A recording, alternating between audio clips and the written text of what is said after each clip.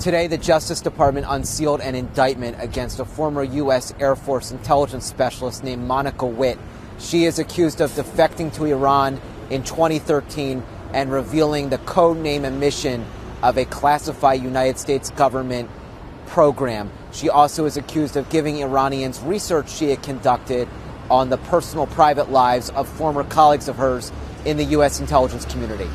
The FBI had actually previously warned her that by virtue of her connections and the fact that she was going to be attending a conference in Iran, that she was vulnerable to being targeted by Iranian intelligence agencies. And so she attended in 2012 a conference that promoted anti-Western propaganda. She returned the next year, and then she began working for the Iranian government to provide information. She has been there ever since. It's a fascinating case about somebody who had top secret clearance at one point in her career, then became a government contractor and effectively used that information, used that access to spy for a foreign government. And she worked with, according to the indictment, 4 hackers who are connected to the Iranian government, who are also indicted and also at large.